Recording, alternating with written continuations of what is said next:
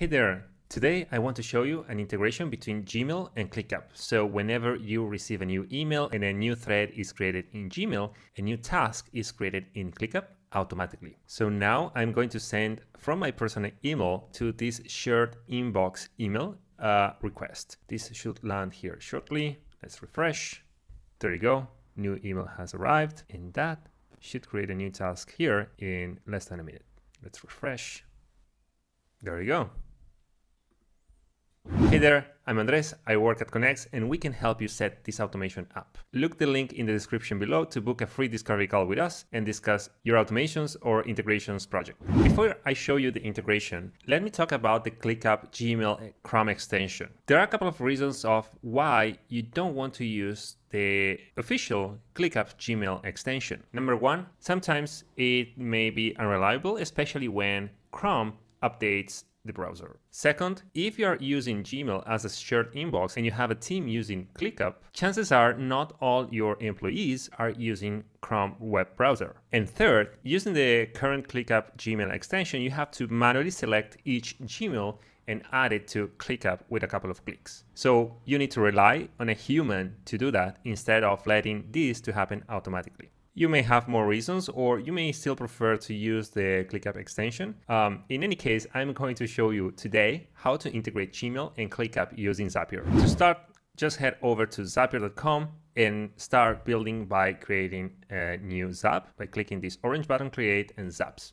If you're not familiar with Zapier, feel free to comment below, and I'm going to share with you a resource to get started with Zapier today. We are going to build two Zaps, one for whenever there is a new thread in Gmail to create a new task in ClickUp, and the second is whenever there is a new email within that thread to copy that comment into the task comment section. So whoever is working on ClickUp don't need to go into Gmail to understand what's the status of that task or if there was any update. So let's start with the first Zap. This one is pretty simple. It starts with the new thread trigger Gmail, and the way to configure this is just to select the Gmail connector on Zapier and then the trigger event to be a new thread. Connect your Gmail account and then configure the mailbox to monitor the mailbox. Click continue and then test step. Zapier will pull an existing record, so an existing thread from Gmail at this step. You can see all the fields coming with this trigger, including a raw snippet, labels, and the body of the email, as well as many other fields that we don't need as it for today. Click continue, and then the next step is just to create a new task in ClickUp. So select the ClickUp app. The event is to create a task and then connect your ClickUp account. In the configuration, you will need to select the workspace, the space, the folder, and the list for this task. Then for the task name, what I'm doing here, I'm mapping the email subject as the name for this task. To do so, you click on this plus button on your right and bring in the subject from the email by searching for it. There you go. And click in here. Afterwards, I'm doing the same with the description. This time I'm bringing the message body in plain text. You can also include the task status at this step, priority, and other fields as well. What I did in ClickUp is one very important thing worth mentioning is that I created a couple of custom fields in ClickUp to help with this integration. The first is I included the client email as a custom field, and then a Gmail thread ID that will become handy in the next Zap. So let me show you how that looks like in ClickUp. You can create new custom fields by clicking on any of your tasks and scrolling down to the section where it says custom fields.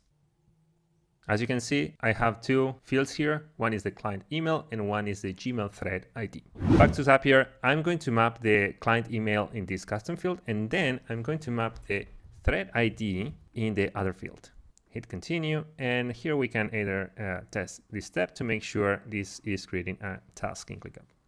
Don't forget to hit publish to make sure this automation starts working from this time moving forward. And as a good practice, always rename your Zaps so you know what they do later on. Then this is how the second automation looks like. This is for whenever there is a new email in Gmail to create a new comment in the task comment section. So I'm referring to the section here on the right as an activity. You can copy your emails manually and paste them here manually. If you prefer to do it the old way, well, open your email and copy any new email and paste them here in this comment section.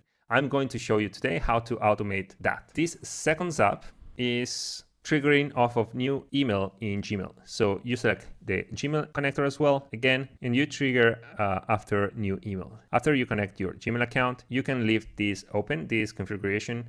You don't need to select anything. So this will copy not only incoming emails, but also outgoing emails sent by you to the client.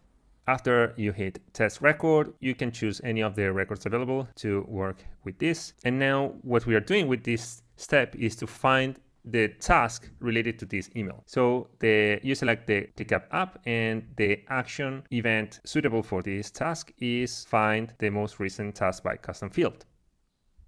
Hit continue, and then select the workspace, the space, the folder, and the list of tasks. After that, to remember, we had a custom field about the Gmail thread ID. Well, this is the time to use that custom field. To use it, just select the thread ID. So every email in Gmail has a thread ID to understand what thread is relating these to. And the condition you need to set is up equal to. Hit continue, and then test your step. Finally, the last step is to post a task comment. Again, selecting the ClickUp, the action event is post a task comment. After you connect your account, you select the workspace, space, folder, list, task again. The task, instead of being static and selecting it here from the dropdown, what you want to do is click on these three dots, hit custom, and use the task ID that was returned by the second step. So hit the plus button, second step, and the ID found.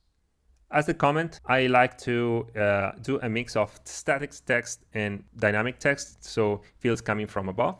And what I did here is to use the email from, and what I did here is to include the from email and to email to understand if this is an outgoing message or an incoming message, as well as bringing in the body of the message.